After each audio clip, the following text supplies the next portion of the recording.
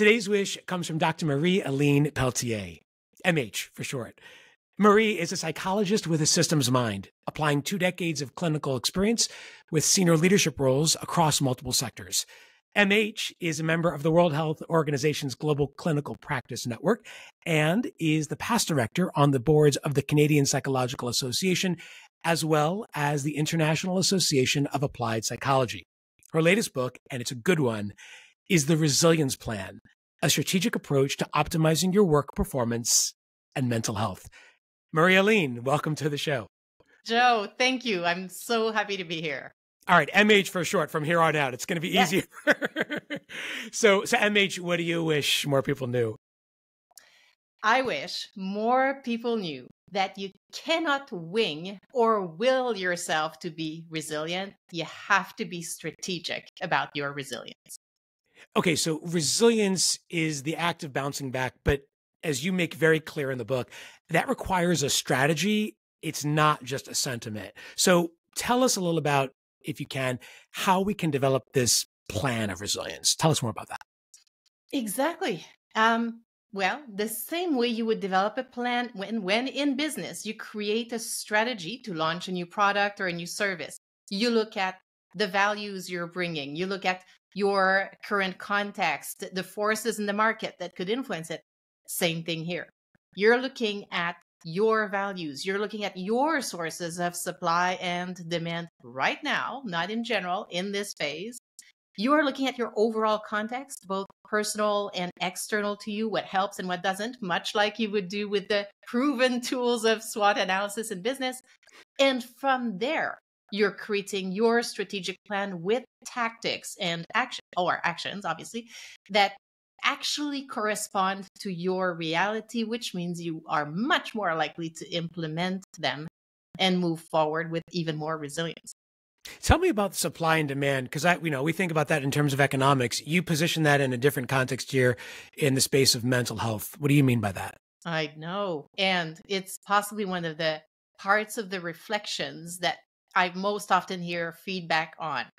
So what I tell people here is, on a sheet of paper, always easier to do it external to you, you actually write down all your sources, current and real sources of supply, what brings you energy. So not what you wish you did 3 times a week exercise, what you actually did in the past 2 weeks. If you did 0 exercise, if all you did is manage to eat a salad once, okay, that goes on the list. But we're realistic, because otherwise we will tend to overestimate what we do. Oh yeah, I've got lots of sources of supply because we're high performers and all these things. Not here. Realistic. And on the demand side, anything that demands some of your energy, your cognitive energy, your emotional energy, your actual physical energy. And it could be demands on the professional side and the personal side. We need both, even if our goal is professional, because we're all in one. And I also want the demands that we wish we had, like this next promotion we just got, which is super exciting, still a demand, or demands that we wish we didn't have, like co-parenting with a parent we have challenges with right now, for example. Because that's the other problem. As high achievers, we tend to minimize all this. And so if we overestimate the supply, underestimate the demand, of course, we're going to do nothing about any of this because we think we're good. Yeah, so supply are the things that bring us that energy, demands are the things that sap that energy, and we need to have a clear sense of those things, plus our values and the overall context in which all of this is happening in order to really have a sense of where we stand right now in terms of our mental fitness. Exactly. Yeah. So anxiety and burnout, these are 2 real big problems today at work and beyond. They have this way of creeping up on us, don't they? Right? Like slowly at first and then all at once. The best way to get ahead of them is to spot those early warning signs when they're still small. So what are some of the ways that we can become more aware? I know. And we all wish that, right? Because in business, we would never say, oh, don't tell me if there's small signs. I only want to know the crisis. We would say, I want visibility. I want proaction. All these things. So we look at financial statements, at least quarterly. If we spot any kind of unusual thing, we're on it, right? We don't do the same thing for our resilience. It's as if we wait until this is a red flashing light over here. So we need to look at signs early. And so, for example, for burnout, 3 main signs of actual burnout here are exhaustion, cynicism, and significant impact on our performance. So the earlier signs here, maybe before you get exhausted, you have less energy. Huh? Before you get cynical, you're less engaged. You don't feel the love as much as you used to for what you do. And before you get to significant performance issues, more things are falling through the cracks. The problem is we've all been there. I'm listing these things and I'm like, oh yeah, mate, you've been there. And you're nodding, Joe, looking at me. So we've been there. What we do is we, again, minimize all this. We think, oh, it's normal. I'm stressed. It's normal. I've got so much. Yes, it's understandable in this context. And we want to pay attention the same way we would in business with early signs on a financial statement, an interim financial statement. So we need to do more frequent check-ins. Very concrete way. You put a sheet of paper at a place in your home that you visit every night, where you brush your teeth, for example, and put on the 0 to 10 scale. How were you feeling overall today? This will take you seconds, but at least, and you may argue it's not a formally approved measure, but it will be internally consistent because it's you filling it every night.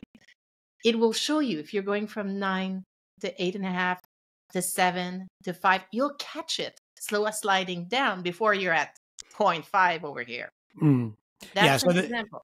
It's key to catch it early. So like with anything, prevention is the key, and awareness is the key to prevention. Yes. All right. So awareness is important, but so is action, right? At the end of the day, if we want to be effective, we don't need these grand gestures like the ones you just talked about. Small things, grounded practices seem to be the difference makers. So tell us about some of the ways that we might act ourselves into a new way of thinking so that we can be at our best. I know. And these will be small. And here's why. The reality is anyone here listening to this has a very full life, probably overflowing with how you're trying to use your time and optimize it. So we're not going to go for big changes that no one has time for. And it will be very personal to each of us. For example, often high-performing individuals I have in my executive coaching practice will have as a value health, for example.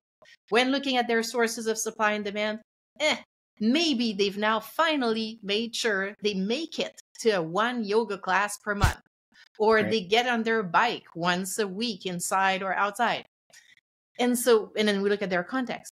An example of a pillar that may be part of their moving forward strategy for the next few months, right? Because just like in business, it evolves. They may have a pillar that's called boundaries. And within that pillar, they may have an action that says, once a week, I stop work for sure at a certain time, you decide, 5 p.m., 6 p.m., whatever your time is. And at that moment, I'm going to do a 4-minute online based on an app yoga exercise. Or I will go on my bike for 5 minutes. So you're making it so small that it's very doable. And of course, that amount, 5 minutes, is not going to be life-changing from a physical or psychological health. But here's what happens. What you've now done is you've started taking action, to your point. Now, psychologically, it does change something. It changes now your sense of self-efficacy. I can actually impact this situation. And from there, you can build. Yeah, it's true. I find myself, even as long as I take that first step, I feel like I'm on the way towards building out a better me when it comes to these personal tasks and challenges that I've set for myself. So shrink it, and then you're able to scale it. That's right. And personalized to you, because your next shrunk thing will be different from mine or yours in 6 months from now. Yeah. And I like the fact that it's so small, it's so doable, and yet so practical. So that sense of practicality and that sense of personalization, that combination is really effective. Yes. Yes. So these are great ways for individuals to sort of deepen their resilience. And as you say throughout the book, developing that strategy really does start with us. I am wondering, though, for my leaders out there, what can they do to help build resilience within their teams, to help create this sense of collective resilience? What have you found that works?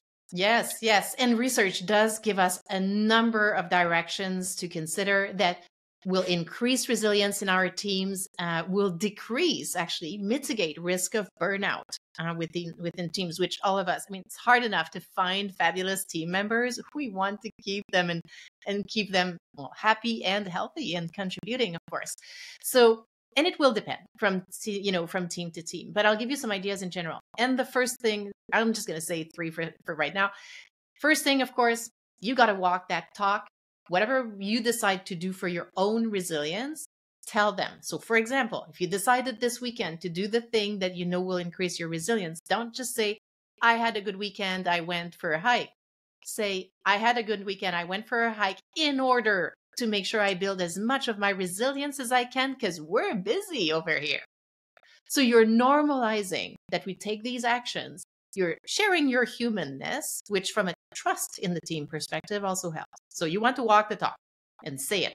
Do and be seen as doing. Very important. The second I'm going to say here, and there are others, but this one is, again, practical, easy to implement today, literally, increase recognition. So you're a good leader. You're already thanking team members at times, right? You can do it more. Find the things that people do that you can be recognized. And yes, sometimes recognition is a thank you. Sometimes recognition is, could you go to this department team meeting instead of me for right now? You're delegating, you're giving them an opportunity to expand their visibility within the organization. That is recognition. So increase recognition. You're not waiting for budget or permission or not much time, really. And you can do that today. And we know from research it helps. The third I'll mention, it's a bigger one to explore, but very important, is workload. And here's a simple way a leader can do this. That's not going to mean you're changing everything. No one can do that. Is asking the team to help together identify one aspect of one part of one process we do that is an irritant. And let's put a microscope on it. Sorry, French sometimes getting away. Microscope on it to see where we can make this easier. Is there, for example, a process that we do once in a rare amount of time so that whenever we do it, we're all very anxious that we're going to not do it right? What can we do to relax everyone on this? Can we be two peers? Can we have it written better? Can we have any aspect that will actually make an impact on the workload? So these are some examples, but yes, we do want to bring this to our teams because workplace is a system. There's us, the team, the organization, and we want to influence. We actually do influence all of this. Yeah, those signals that leaders project, those signals are happening all the time. And when they transmit their own frequencies about how they're feeling to others and talk about the things they're doing to help maintain that sense of balance with well-being, you almost feel permissioned to do the same if you're a member of that team. Yes, I've had a leader tell me literally that the person, they were leaving work at 4 saying, I have this spin class I have to get to. So they actually revealed why they were leaving at 4. And literally their senior leader said, okay, now hearing this from you absolutely gives me permission to make sure I do it. You've told me before, but now that you've told me this, I know you really mean it. So you're completely right, Joe. Yeah, leaders lead on this issue. I mean, in so many ways, but certainly when it comes to setting the right terms and tone for how people think and feel at work. The book is The Resilience Plan, and the author, and I feel like we got a better plan now because of her, is Marie-Helene Pelletier, MH. Thanks for sharing your wish with us today. Joe, it was an absolute pleasure. Thank you.